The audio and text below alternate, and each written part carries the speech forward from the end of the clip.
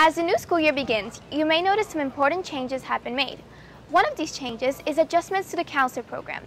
The head of counselors, Mr. Ulrich, tells us about these changes.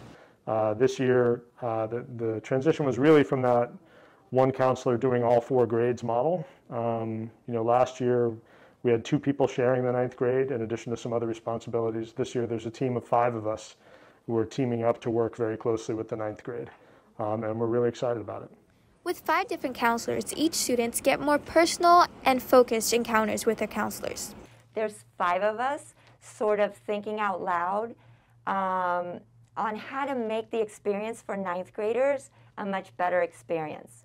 I think that 9th grade can be a tough year. You're new in high school. You don't really know the high school students very well. And so for you to get acclimated not only socially but academically is extremely important. Although the school added 2 health counselors to 9th grade, they weren't able to fully complete their plans because of the pandemic. To be honest, during the pandemic, it was really challenging, right? Like a lot of what we did last year was just try to meet kids where they were, to address issues as they came up, to adapt. And so for all our plans of creating programming last year, really we were just trying to reach everybody and hold on to everybody through the year. Half the kids never came to campus, right? Counseling last year was a very different exercise. And although this year all students are coming back in person, the impact of the COVID pandemic is still around us.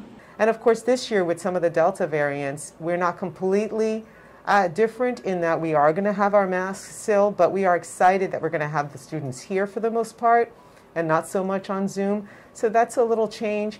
And we anticipate that some of the needs students will have are going to come from, whatever stressors that COVID has brought to their families or to them personally. We're here to help address all of that as well.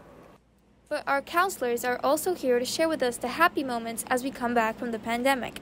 Our doors are also open if you want to share excitement or joy with us. We definitely want you to come in and stop by and share those stories with that as well. These new changes to the counselor program will hopefully make students' high school experience easier and smoother as we transition from the COVID pandemic. Reporting for Radar Vision, I'm Amelie Santini.